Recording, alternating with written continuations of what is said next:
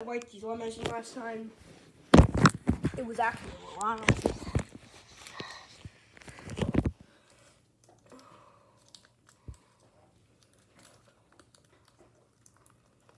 So meanwhile, Aiken and Dilby and Five were waiting until Sembar saw the possible ghost engine. Sembar noticed, and he looked very scared. And Jake heard a scream, so Jake ran off to tell the controller, even though he doesn't even have any legs. I mean, he just drove off. Parker, Buck, Dino, and Brad also heard the news, so they went to tell Brad. Then Webb came in, and then he heard it. So then the 4 cars went away.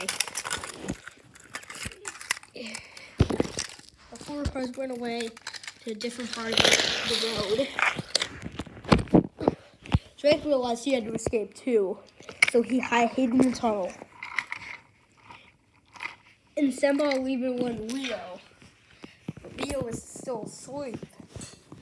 Cool episode. Then Leo finally woke up. But then, to his shock, he saw an engine coming towards him.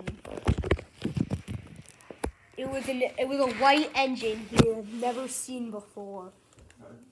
He had no idea who it was.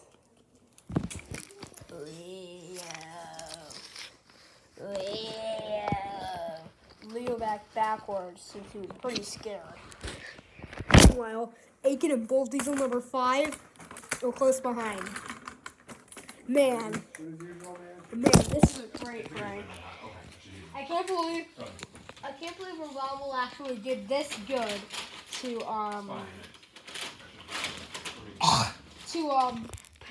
paint himself to disguise himself as a ghost.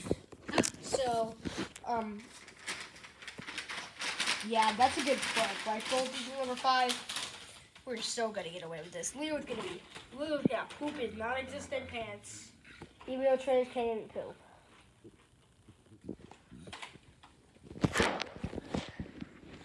Meanwhile,